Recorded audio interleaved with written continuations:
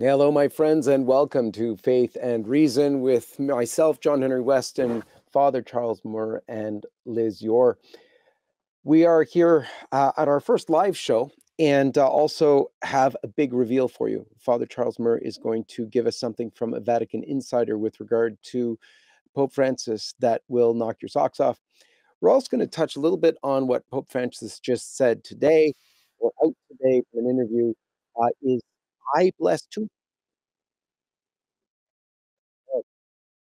Controversial again, going after rather harshly his critics of the Fiducia Supplicans document he signed, allowing for blessings of same-sex couples. In addition to that, we have just craziness going on in America as leftists have vowed to go after conservatives in their homes and churches should Trump be elected. All that and much more on Faith and Reason as we roll right into it. Liz, why don't you give us a little bit of an intro? In fact, well, unless Father, you'd like to do this first, let's have it. Let's begin with your story. Give us some background first and take us right into it, if you would. You know what? Could I invite us to pray? No, I'll tell you why. Yes, because we should always pray, right? But secondly, because today is our first live broadcast, and God helped me from putting my foot in my mouth. Okay, so Indeed. In the name of the Father, and of the Son, and of the Holy Ghost, amen. Amen. Come, Holy Ghost, fill the hearts of thy faithful, and enkindle in them the fire of thy love. Send forth thy Spirit, and they shall be created, and thou shalt renew the face of the earth. Let us pray, O God, who didst instruct the hearts of the faithful by the light of the Holy Ghost. Grant us in the same Spirit to be truly wise and ever to rejoice in his consolation through Christ our Lord. Amen. Sede sapientia, ora pro nobis. All right, let's begin where you want to begin now, John Henry. Please go ahead, Father. We've been waiting for this one. Well, I'll tell you, it's sort of, let me just give a brief preface. It's sort of as the case of my book, Murder in the 33rd Degree was. When I wrote it because I wrote it. I remembered exactly what happened. It was a memoir. Along the way, after it got printed, a few people were angered by the fact that it was just my word as to what had happened. And I said, well, that's all I had is my word. That's it. Cardinal Gagnon was a dear personal friend of mine all of my life. I was with him almost to the point where, to the day he died. I was at his funeral, went back to Montreal. And Mario Marini is the man responsible for me being a priest.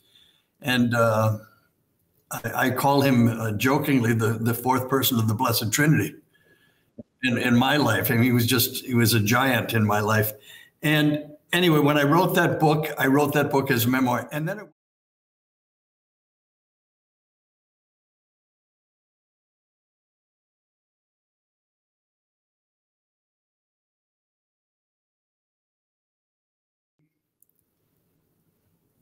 being accused of I don't know, not making up, but of embellishing or something, it bothered me. It bothered me very much because I wrote that book paying strict attention to what I could remember and exactly the way I could remember. Thank goodness, after a little bit afterwards, Dr. Roberto De Mattei came forward and said, he contacted me and he said, everything that you wrote in the book is correct. I know it's correct because I too was a friend of Monsignor Mario Marini. I visited your home up on Via Fratelli Bandiera, and I know what he said. And he said, please let me. Can you imagine what a gracious man? Please let me write an introduction to your book, let it be printed with it, so I can testify to the veracity of it. I said, that's wonderful. Anyway, that said, this piece of news I've kept to myself for the same reason. Why? Because I don't have a second person to verify it, except that there was a second person, and that second person came to visit me last week. He was here with me, and we spoke about this, and about these comments. And I said, do you remember these things? He said, absolutely. Not only did he remember, he added to them a couple things that I had forgotten. So I said, good. Now do me a favor and just don't die. Hang on for a while because I may need you at some later point. All right. And he's a tad bit older than I am. So anyway, so here's the deal. It's either 2005 or 2007. That I can't remember exactly well.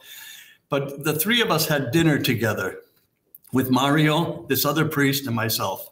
And Father, if you could just explain, who is Mario Marini? Okay, Mario Marini. Again, in my book, Murder in the 33rd Degree, I do a fair description of him. He's a man who came from Ravenna. He was born in 1936. And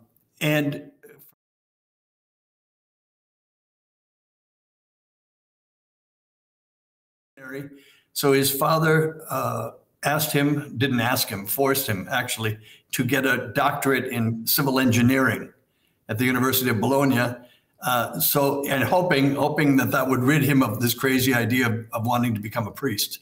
Well, he got his doctorate in civil engineering and wanted to become a priest regardless.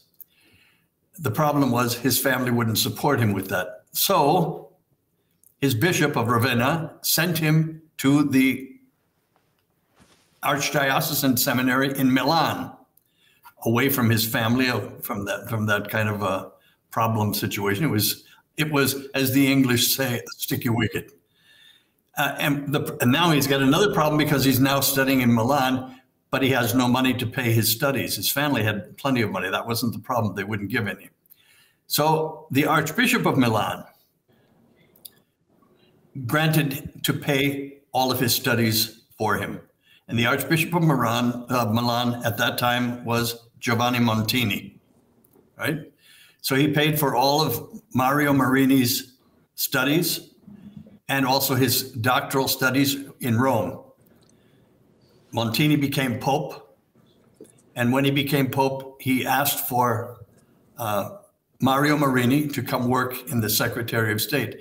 Marini thanked him very much, but he had already made a commitment to go to Mexico as a missionary for 3 years. And that's what he wanted to do. And the Pope said, that's fine. The Pope and Benelli at the same time, Monsignor Benelli. Go to Mexico, do that. Anyway, he did. He came back from Mexico to Rome, and he began working in the Secretary of State. Mario Marini was a man of about 6'3", 6'4". Wow.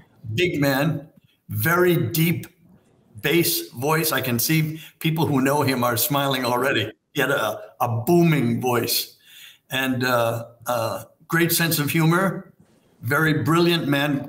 He also took a doctorate in theology at the Gregorian University.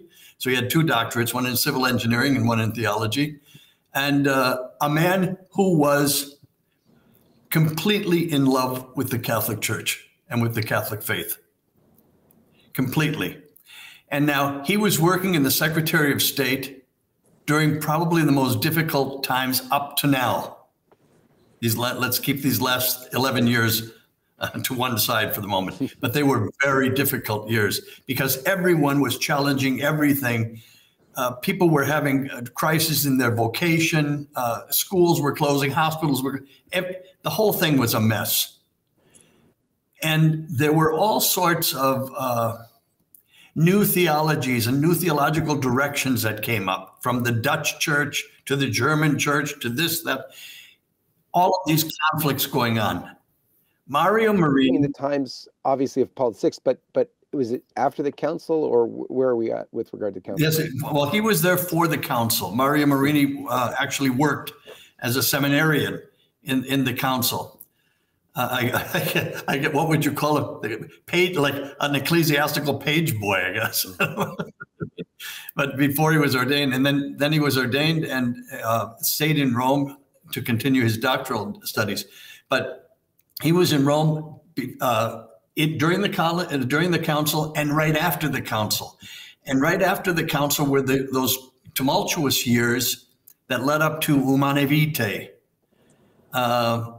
And the aftermath of Humane Vitae, Marini stayed absolutely straight as an arrow on the whole question. He defended the Pope staunchly. And this was one of the first remarks that he made to me that when we became friends. I won't get into that, but we met in 1974 when he came back from Mexico, and he started working in the Vatican. But he said he noted this, and he would never criticize the Pope. He just wouldn't, even privately. But he said, it's very strange about Paul VI. Anytime you defend him, he takes umbrage. It's almost he almost resented that you would defend him. He said I've never met something like that in a man. He respected his enemies who attacked him constantly, but the people who defended him, not so. He didn't defend them. He wasn't staunch supporters of them. Anyway, we were there during all of that time together, and during the 1970s, we lived together. We moved out of the Mexican college and we moved into the Lebanese residence on Monte, on the Gianicolo, via Fratelli Bandiera. Anyway, you don't get old. You have more behind you than you have in front of you, and it's something. Anyway, we lived together, and we lived through quite a few struggles. When Benelli was made Cardinal of Florence, Mario Marini got the axe from Cardinal Villot because he didn't want anyone, especially Marini was very close to Benelli. He didn't want anyone reporting back to Benelli anything that was happening in the Vatican, so they got him out. They made up a story, which was a ridiculous story, but it took about 3 years for him to disprove what they were saying and to get an apology and be reinstated, which he was under John Paul II, Pope John Paul II. Anyway, Marini is a man who then was working with Cardinal Oddi in the Congregation for the Clergy, and afterwards was made secretary of the Congregation for Divine Worship and the Sacraments.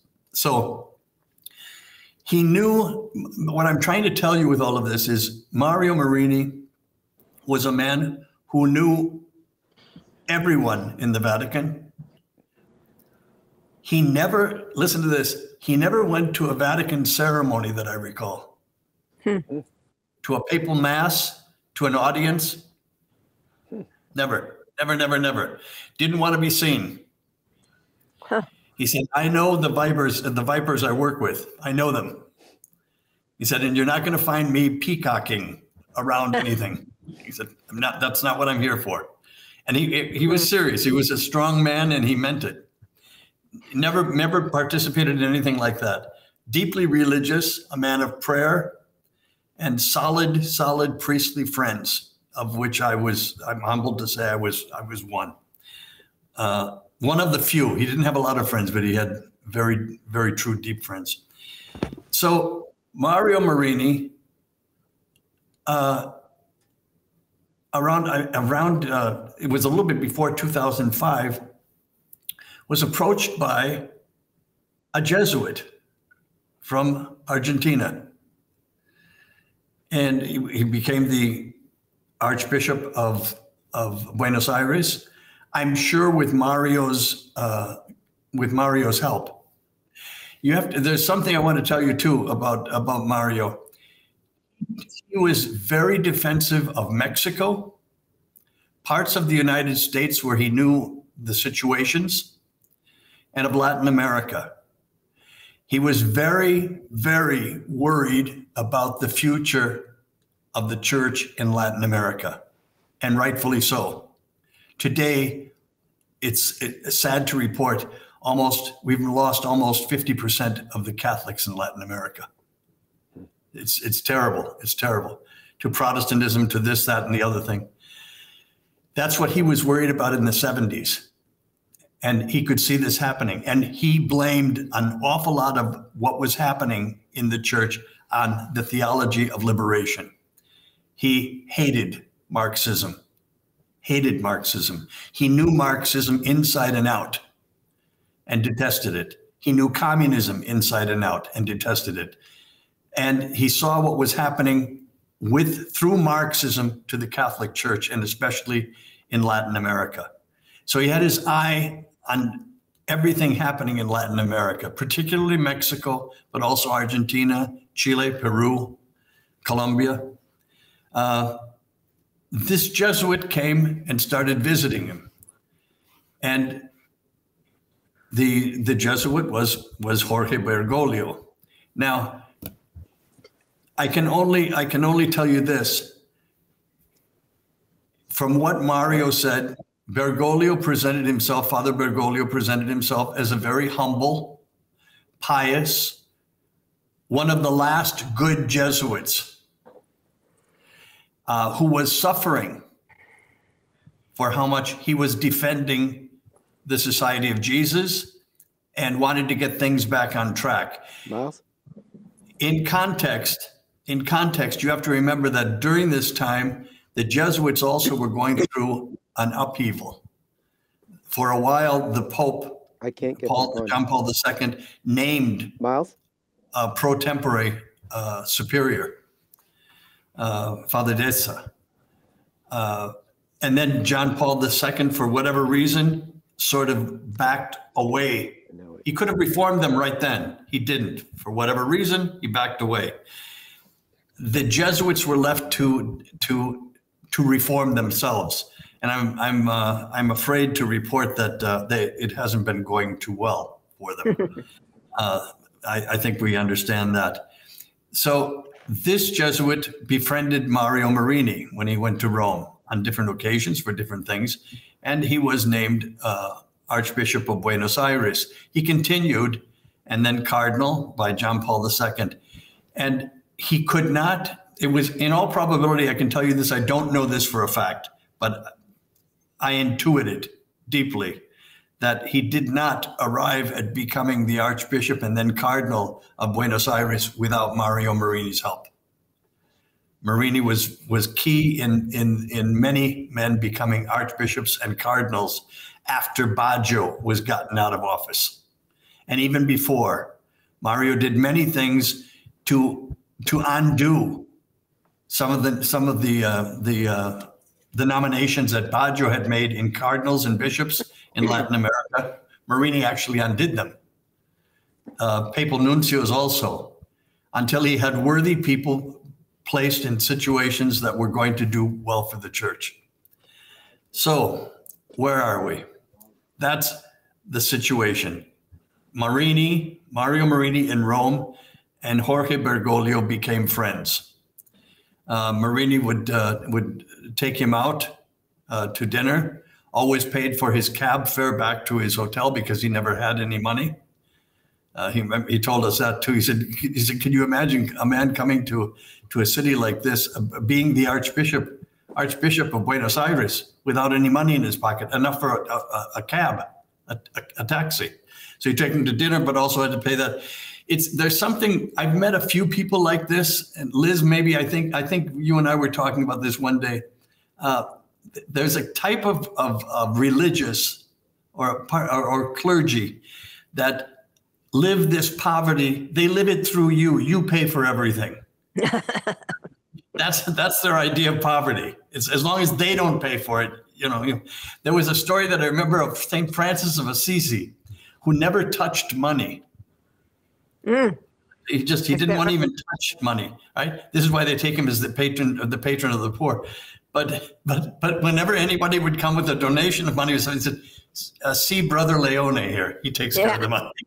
Yeah, it's that kind of a thing. So anyway, what would they discuss? They discussed this. Father Bergoglio, Cardinal Bergoglio, told Mario that he too was deeply concerned for theology of liberation. He hated it. He detested it. It had to be finished. And he wanted to uproot it in the Society of did I say the Society of Judas? I meant to say, I'm sorry, I didn't mean to say that. I meant to say the Society of Jesus. I really you're did. getting yourself in big trouble, Father. I'm getting it. No, I'm already there. I'm already there. You know what? There's an old military saying that when you're in so deep, just keep digging, because you've got to come out the other side, right? Keep digging, Father.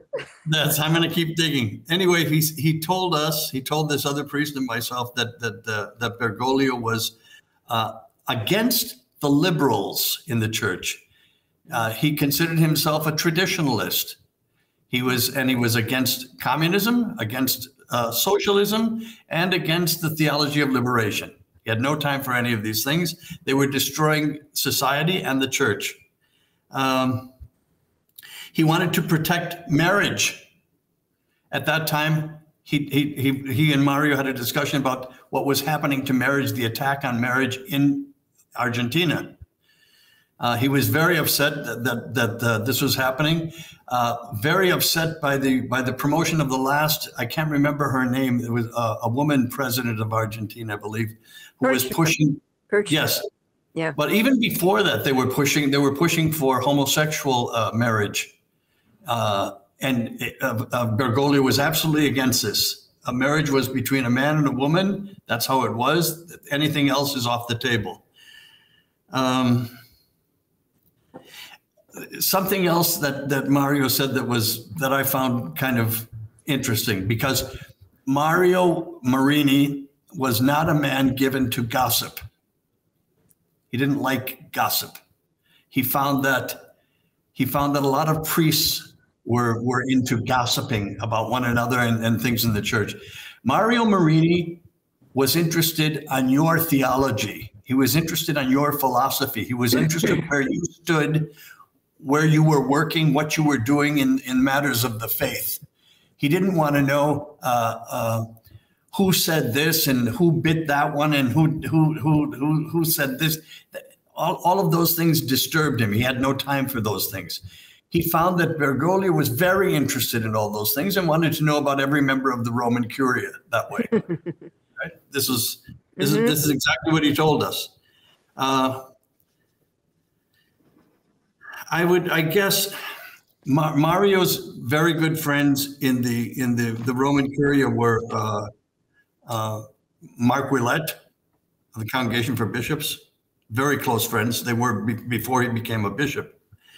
Dario Castrione, Arenzi, Sarah, and Ratzinger himself. Mm-hmm. It was Mario Marini who brought to Ratzinger's attention quite vociferously. He went over and saw him. The lack of address. They did not address the question of Freemasons in the new Code of Canon Law. And it was Mario Marini who brought that to Ratzinger's attention, and Ratzinger immediately got on it, took care of it, because he understood that it was important. Something happened. Now, again, the last time I sat down and had dinner with Mario was in 2007. He died in 2009, and didn't tell anybody that he was sick. I think even his family. He just had one person who took care of wounds, but no, that was not him. Something happened after the 2005 election of Ratzinger, because he told me, this is before the election came up. He said there are two candidates for the next election for Pope, and one is Ratzinger and the other one is Bergoglio. He said that, and I said, who is Bergoglio? I remember asking him, who is Bergoglio? I've never heard of him. That's how we got into all of the conversation, and he described these things that I just told you about him. Something happened in the 2005 election, because after that, Mario met with him, but did not have the same confidence in him. He started taking a distance from him, and that was it. When he was elected Pope. Mario never lived long enough to see that. but a delegation from Cervia, Ravenna, came to see Bergoglio after he was elected Pope. And they of course said one of their favorite sons was Mario Marini, Monsignor Mario Marini. And Pope Francis said, he said to the group, he said, I just want to tell you that when news came to me of the death of Monsignor Mario Marini, he said, it was one of the saddest days of my life that I had to live, hearing that news. Well, what am I telling you in all of this? I think I'm telling you that there's something wrong here. There's something wrong here. This man did not seem to be truthful in his climb up. It just didn't seem that way. Liz, about a year ago or so, you were talking about Peronism as a political philosophy, and not just in Latin America, but anywhere. And it's basically tell everyone yes. Yeah. Tell everyone yes. Whatever anyone wants to hear, say yes. Perón was famous for this. He could meet with the communists and say yes to them. He could meet with the industrialists 5 minutes later. Yes. Everything was yes. And everyone loved him because they all believed him. Right. I think we're dealing with something very much like that here. I really do. Well, Father, you're confirming something that Henry Sire wrote in his book, I believe. It was that Jorge Bergoglio, while he was bishop and cardinal, had planted people in the Vatican. He wanted to know who were the power centers, who had information. And it sounds very much like he was pumping Marini for information. Liz, that's exactly what I'm telling you. That's exactly what he was saying. Yes. And the other thing is that, remember when he met with Vigano, and Vigano said, the first thing he asked me, or one of the things he said is, what do you know about McCarrick? And he was always interested in finding out, because, McCarrick was the bellwether, right? If you were against McCarrick, then off with your head, which happened very quickly with Archbishop Vigano. And I think that's precisely what he was doing. He was pumping for information, because even Kolvenbach, the Jesuit superior general, talks about Bergoglio's, in the Kolvenbach report, really urging him not to become a bishop, said that he was devious, he was into power. All these things are what you're saying. And it seems to me that this scenario that you described was played out shortly after the conclave. Remember the news media? They all said, oh, he's against liberation theology. Oh, and we all took a deep breath. Oh, thank goodness. He's against liberation theology. Yes. And he's a conservative. That was another lot that came out. Yes. And since then, of course, I've read your book. I have to tell people, it's part thriller. It's part insider into the Vatican. I mean, my mind was opened up about Freemasonry. It's just fascinating read. And it's interesting. You say in the book, Father, that Monsignor Marini was highly esteemed by John Paul II and by Ratzinger. They both respected him. And, you just described a scene where he was like, I'm not playing politics in the Vatican. I'm just going to do my job. I don't have to be seen by the Pope. He was one of the few. True. And it happens to be true, Liz. Seriously. He had no time. He had no time for show. He saw what was happening to the church. He knew what was happening, and he did his best in his entire lifetime to stop things, to promote good things, to cancel bad things. He really did. And so what did Bergoglio do when he became Pope? He invited Leonardo Buff, one of the head liberation theologians in South America, who pushed for decades liberation theology. He spoke once or twice at the Vatican. Father Gutierrez, same thing. I mean, these are Yes. men who have written books on liberation theology about Father Gutierrez didn't only write a book, he was the father of liberation theology, right? And Boff's book, Cry of the Earth, Cry of the Poor. I mean, you read Laudato Si, you read any of the speeches of Francis, it's straight out of these guys. In fact, they talk about Pachamama, you know, the mother deity. This is the pagan god. So and all these guys had been, Ratzinger had gone after them when he was at the CDF.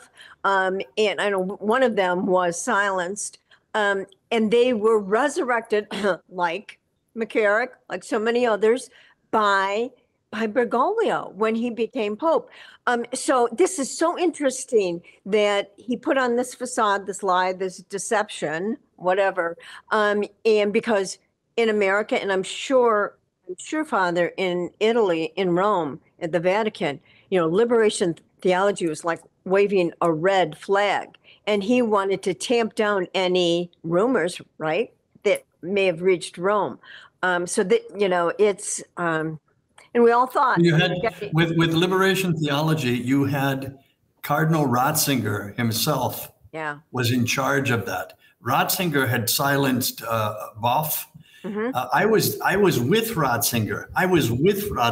There's there are two other priests who are still alive who can testify to this.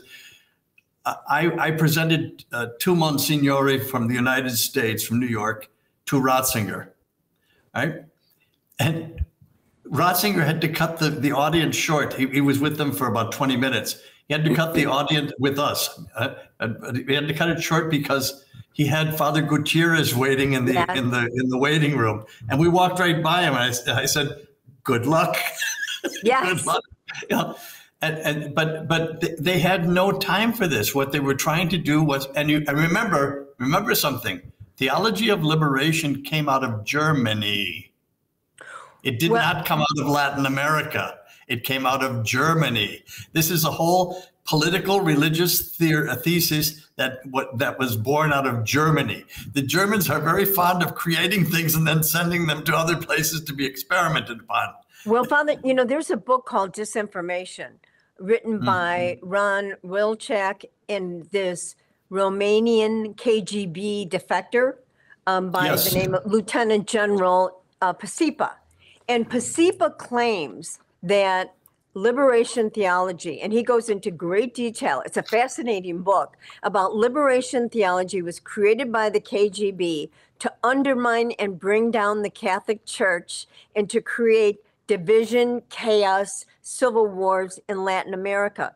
And they literally sent people into Latin America, and it became their project of liberation theology became wildly successful.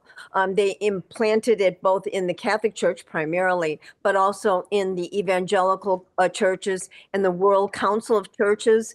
And so this was in the, I think, Father, you'd correct me, 1970s or so, and it took off. And it Liberation Theology, the book Liberation Theology by Gustavo Gutierrez came out in 1971. Gustavo Gutierrez came to the Mexican College, I believe in 1973 or 1974, and gave a conference there. He was the one who mentioned that philosophically, the philosophical base of theology of liberation was German. That's why I'm repeating it. I remember being a little bit taken aback by that.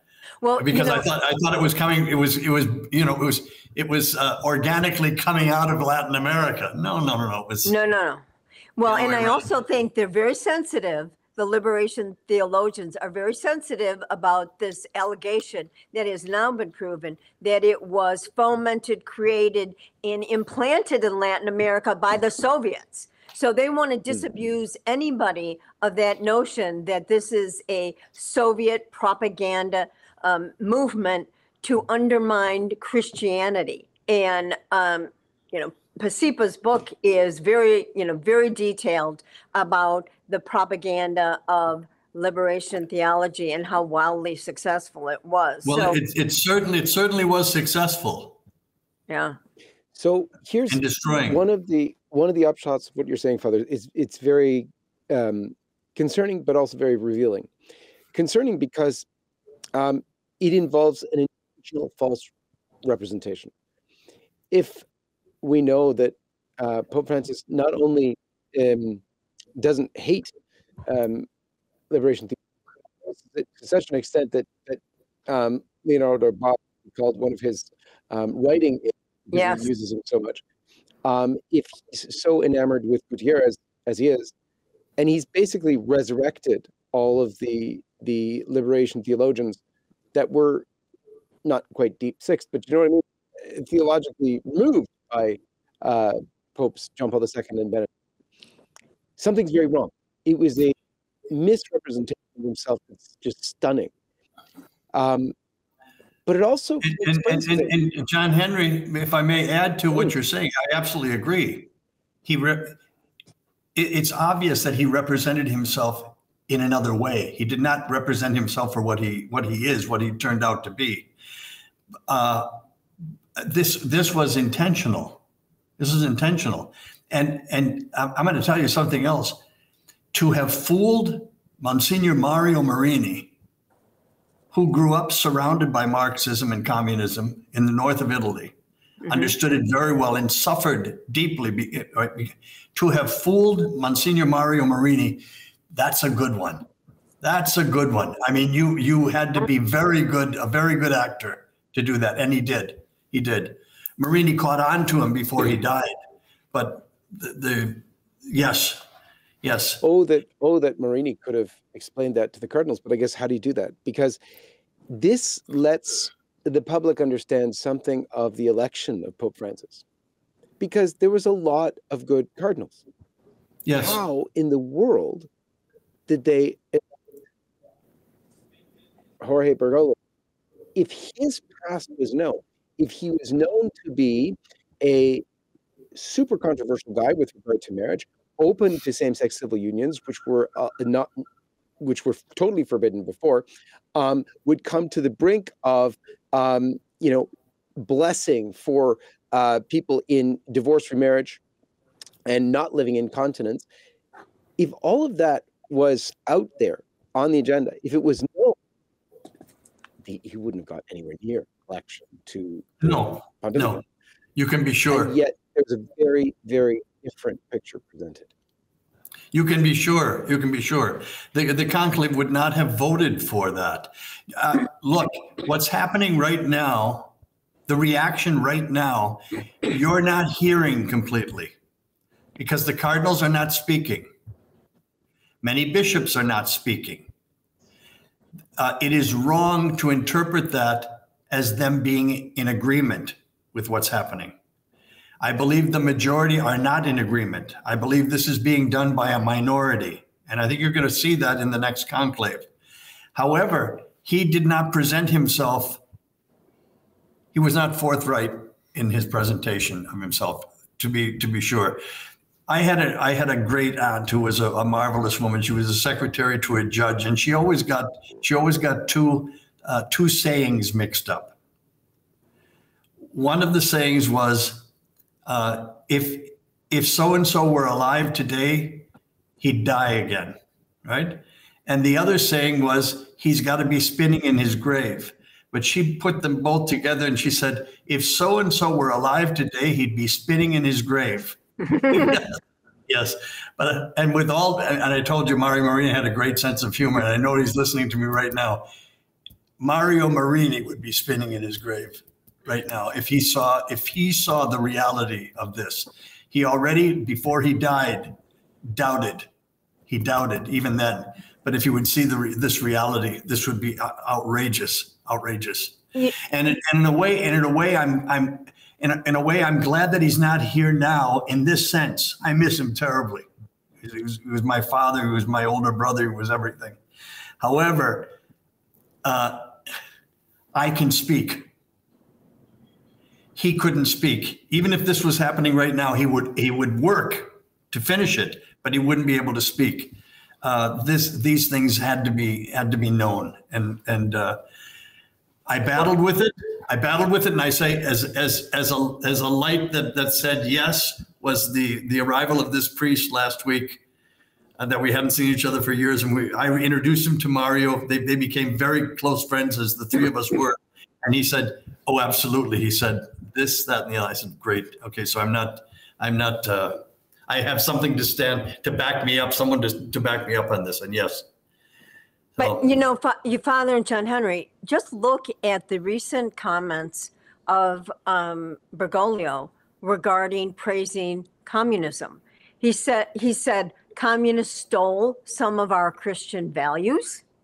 He said, if anything, it is the communists who think like Christians. I believe he said, "I'm a communist and so is Jesus." He has praised China, the brutal genocidal communist dictatorship. He's praised Cuba, Evo Morales, the murderous dictator of Bolivia, has been invited to the Vatican a number of times. Even the president, the new president, he accepted that Milei. Marxist crucifix from Evo Morales. Yes. And even Javier Milei calls him a communist. He's been absolutely silent about the genocide of the Uyghurs in China, about the brutality of faithful Catholics in China. And he often says, "I've met many Marxists in my life who are good people, so I don't feel offended if I'm called a Marxist." So, Father, what you're saying is that now that he's firmly ensconced, he's come out of hiding, hasn't he? And those of us who've read his many biographies remember that his most dearest mentor was his boss, Esther Carriaga, who is a fervent communist, and he regards her as his most important mentor. He owes a great deal to this woman, and in fact, she taught him a lot about politics. So, this what he Lord. And of course, and he hid all of her Marxist communist books from the government. He hid them in his library. She was ultimately arrested by the junta and killed. But he buried her in a Catholic cemetery, although she apparently was not a Catholic or certainly didn't believe in Catholicism. So, there's a pattern not only of his behavior now, but also a pattern of his comments that are becoming more and more pro-communist. So, what he said to Marini was, unfortunately, I think he was being deceptive, and also, I think, really trying to pump Marini for as much information as he could get. Politics is who you know, right? To be sure. But my point in this, and I've said it once, but let me say it again: if you knew Mario Marini, to have fooled him, you have to be pretty good. I'll tell you, you have to be pretty good and pretty convincing. And he did fool him. Mm-hmm. Well, here's something, though. Aren't we watching that same deception play out before our eyes? Yes. Because let's look just at the current crisis over fiduciary. Mm-hmm. Here we have crafty, ambiguous document that talks about blessing same-sex couples, but in the same breath it says how, it's not same-sex marriage, we can't bless same-sex marriage, blah, blah, blah. The whole wide world knows it. But Francis does two things. Today, even, he says, "I am blessing people who love each other." Wait a minute. What love is he talking about? He's talking about homosexual. And then what kind of... and can you really describe that as love when they're harming each other? But nonetheless, he's playing up to an audience. But that whole audience outside the church, all the LGBT activists, most of the regular world, who aren't steeped in Catholic theology, who aren't the bishops and aren't faithful Catholics trying to square the circle, they totally understand what Francis is doing because they watch him do it. They have no question this is a step toward same-sex marriage, acknowledging, accepting homosexuality. They all do that. Why? Because Francis approved it by his actions. If you have a consistent pattern of activity that shows you how you should interpret the document, you might say it's a hermeneutic of fiducia supplicans, a la Francis. What has he done? Well, he met with the nun of the trans who welcomes poor trans people into her home and lets them live together as couples. And Francis backs her. Francis, remember when he came to America, what did he do? Yeah. Because Vigano had Kim Davison, who was that Protestant clerk from Kentucky who refused to sign a same-sex certificate because she was a Christian. Francis met with her at the behest of Vigano and then told Juan Carlos Cruz, one of the sexual abuse victims, was a homosexual activist, that he fired Vigano because he invited Kim Davis to come and speak with him. And the Vatican even reacted, because I'm sure Bergoglio was really angry that that happened. The Vatican reacted by refusing to acknowledge the meeting with Kim Davis. And they said that the nuncio arranged that the only official meeting that the Pope had was with his former student and his family. And who was his former student? It was Yayo Grassi. Yayo Grassi came, yes, with his family, his brother, his sister and his mother, but also with his homosexual lover, by the way. And Francis can be seen embracing only Yayo Grassi, his mother and his sister, but also his homosexual lover. And then the number one homosexual promoting priest in America, everybody knows his name, Father James Martin. The Pope meets with him regularly, had him speak at a Vatican conference, put him on a council, and writes private handwritten letters to him, not for private, for public, of how great his work is.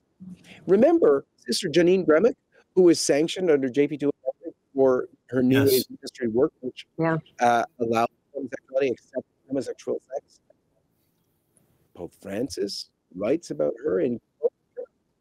This is a reversal of the church's teaching against sodomy. And yet, how can some bishops, how can some faithful wonder what Francis means in fiducia supplicans? The whole rest of the world doesn't. The homosexual activists are celebrating for good reason, and the world is putting them on the cover of magazines, gay magazines included, because everybody knows where he's going.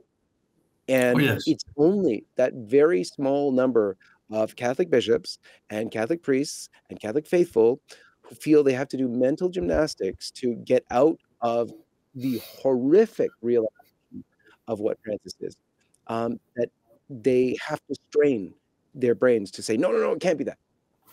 And yet every bit of evidence says it is.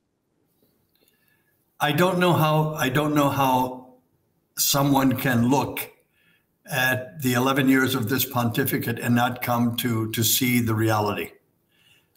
Some just don't want to. Some were educated in a way that they just can't. They can't bring themselves to seeing this. It was hard for all of us. I should add to those people, it was hard for all of us to go through that and come to the conclusion that that something is very wrong, something is rotten in Denmark. That reversal, John Henry, that you were talking about, this for years, he claimed his opinions were to the contrary. And this is what he presented to everybody. If he presented it to Mario Marini, which he did, he also presented it to a number of people I know in the Vatican. And I'm sure he did. Wow. That's pretty amazing. Today, actually, it was kind of ironic. The same priest who was here before, who had been together with Mario and myself and heard all of these things that Mario said, sent me a thing where the Pope called us hypocrites. Mm-hmm. All right? Now, look, I'll admit to hypocrisy every once in a while in my life. Yes. Yeah, I admit to that. But not on this. Not on this. Because what he said is this. What he said was this.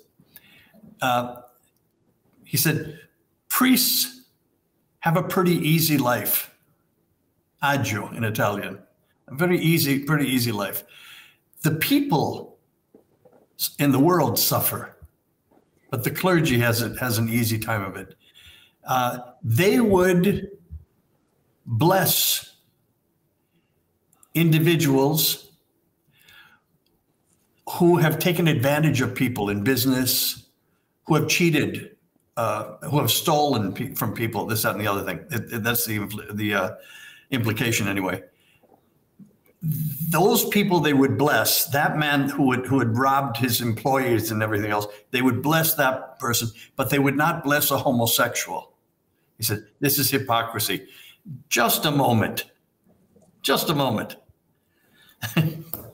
I, for one, have blessed any number of homosexuals and heterosexuals and people excommunicated, not excommunicated, but living outside of the state of grace. Let me put it this way: in second and third marriages, I've asked for a blessing. I ask that the blessing bring them back to God before they die. You know, yes, that's the sort of blessing. This is not what he's talking about. What priests are refusing to go along with is blessing a union. But he twists, everything is confused. His language is confused. And you've got this pious old man sitting there looking like, why don't these people understand me? I'm just asking for things to be, you know, for all of us to, can't we all get along? Who was the guy who said that in Los Angeles? King, right? Can't we all just get along? You know, it's that kind of, no, he presents it. The language is mixed up. It's convoluted. Everything is changed. Nothing is straightforward. Everything, he loves confusion. Mm-hmm. And this is the whole thing. None of these seeds these seeds of chaos could have been sown other than in fertilized confusion. Look. You wouldn't get away with it if you were speaking straightforward. You couldn't. It has to be. It's, again, I've said this many times before: 2 steps forward, 3 back, 4 forward, back and forth, and finally, it doesn't matter what you say because we're on to something new now. Next. Yeah. Somebody's going to do doctoral thesis on this. They really are. This is a whole new genre of political. Get whatever you want. No, it's a psychological thesis on him, Father. Yeah, that's what they're going to do. And look, he's a Jesuit. He's playing these linguistic games. He's getting tremendous global heat from the church, from respected theologians, bishops, and cardinals. Not enough, certainly. And this is, when he starts gaslighting, right? When he starts gaslighting, then you're making headway with him, because he's getting desperate. And he's playing these, linguistic lies that, have been his tried and true for his entire career. That's why he's sitting in, where he's sitting. And to me, it's like, don't insult my intelligence. Stop trashing good, holy people who love the church and are faithful to the church. I mean, this week he again went after traditional Catholics who were criticizing this, saying, what are they, sacristy Christians or something? It's unbelievable. But first of all, he's not going to silence us. Number two, unlike the Vatican press corps, we are not going to be I guess, reverent and cover up and protect the delicate scandals that are in the Vatican. This is about the truth. And about the truth, we are not going to fudge. We're not going to play word games. We're not going to deceive. We are going to speak truth to power. And that's what the Catholic Church has done. The Catholic Church did it, in the 70s and 80s when they went to these UN conferences on population. And the Catholic Church spoke truth. And one by one, other countries joined them so that they could defeat the communist population control, murderous UN. In fact, I think it was at the Cairo conference, all the liberal feminist women went out and got buttons made saying, "I'm poped out," because the Pope had been so strong and vociferous in insisting on the dignity of the unborn and the dignity of women. And so, look, we're going to see very quickly that as he tries to tamp down, as he tries to distract and shift the blame to those people that are criticizing him, we're going to see in the next year, buckle up, Catholics, we're going to see changes in women in ministry. We're going to see continued changes in theology and in dogma. And I think that's those of us who signed the letter saying rescind fiducia supplicans. Those of us who signed it, many, people a lot smarter than I am, theologians, a few priests, and I think Bishop Strickland also, is we have had enough. For God's sake, step up and stop this deception, this destruction of the Catholic Church. I know the Church is suffering its crucifixion and was predicted in Marian prophecy, but we are also required to speak truth to power and not to be intimidated by a tyrant who name calls or threatens or cancels contracts, rental agreements. We must stand up and speak. And so, I think when I see him gaslighting like this, we're making progress. We're making progress. I think you're right, Liz. I think you're right. There's the reaction is not one of a man who's confident of what he's doing. No.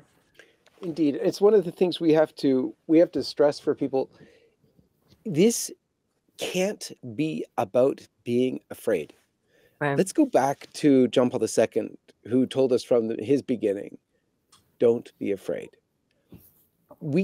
He set us up for this time in that respect. We can't be afraid of what we're facing in the world, or unfortunately from evil forces within the church, because Christ is still with us. And we have to have that confidence. It's a confidence to speak out. Some might even think foolishly. How many times have I been told, how are you speaking about this? You're in Canada, after all. We have to have the confidence in Christ and in his truth and go forward as the Holy Spirit calls us, sometimes to prudence, of course, but very often to speak out. That actually brings us to another major topic. The liberals have threatened to go after conservatives in their homes and in their churches should Trump be elected. Liz, you have those details for us. Yes, we'll all recall during the leaked decision, the Dobbs decision, the abortion, overturning Roe versus Wade. In fact, they never did find the person. I think it was just about 30 people they had to interview. That person was never identified by the FBI, who illegally leaked the decision prior to its release from the Supreme Court. But as a result of that leaking, it was game on with the radical left, the leftists, who literally day after day, night after night, marched, terrorized the Supreme Court justices, the 5 conservative justices who overturned Roe versus Wade. In fact, you may recall that the police arrested a man right by Justice Kavanaugh's house who intended to kill Kavanaugh and his family. Yes. Justice Kavanaugh. The same type of people are now threatening Heritage Foundation's Project 2025. They're saying they're going to go after conservatives at their homes, at their churches. Well, I guess they'll be joining the FBI at the Latin Mass.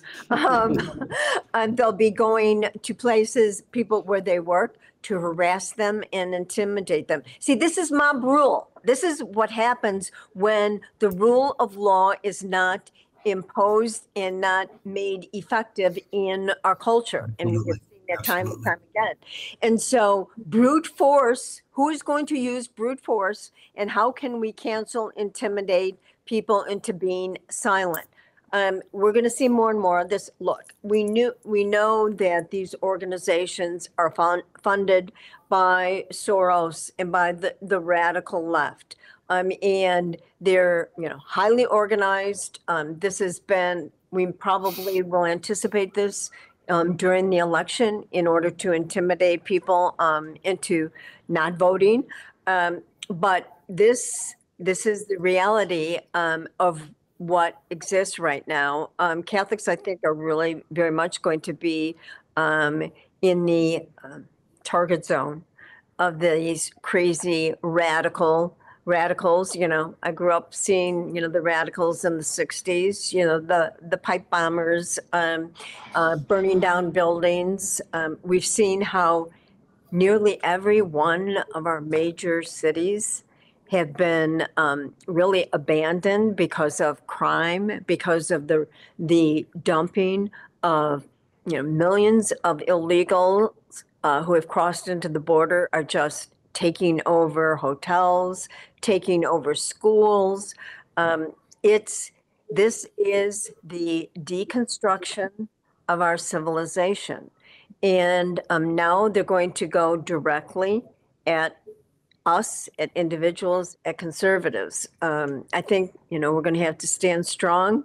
That's why we have St. Michael. That's why we have the Rosary. That's why, the Atlantic magazine, the liberal Atlantic magazine said the Rosary is the conservatives, AK 15, AK 50, that's, they understand the power that we have. But we better use it. And because they're going to try and intimidate with brute force. Let me just, on that score, let's put in a plug for the Knights of John Paul II. An amazing movement of basically it's a men's group. They meet once a week outside their local church and pray in twos, open carrying the rosary around town, praying, circling, the city center or town center, and their major, whatever it is, their churches and so on. Beautiful program to take back your cities and towns and your families for Christ and His Holy Mother. Go to the Knights of John Paul II.com for more information. Father, last word over to you. How can people living in this time still not be afraid when there is so much arrayed against them? You know this, of course, that I was a very good friend of Mother Pasqualina, Pius XII's personal secretary. I asked her one time, in my own confusion, I guess I was 24, 25 years old, and I had my own, Mario Marini was my spiritual director and my confessor, right? However, I always, in my life, all through my life, I always had an older woman in my life. I appreciated the counsel, the advice, the wisdom. It was coming from a different place. It wasn't like the men that I talked to always. It was from a different place, and I liked that. I liked her very much, her approach to everything. And I asked her one time, I said, what I was taught, and I was taught not just in school, I was taught by family. We lived this. We lived our Catholic faith. Mm-hmm. It's all being challenged today. This is 1974. I said, it's all being challenged today. And I said, what I'm hearing at that time from the Jesuits at the Gregorian, some of them, not all of them, the majority were great professors, but there were a few lunatics. So what I'm hearing is contrary to what I heard before. I said, somebody is lying. Are they lying to me today, or were they lying yesterday? And she looked right at me and she said, they were lying to you yesterday. Excuse me, they're lying to you today. They were not lying to you yesterday.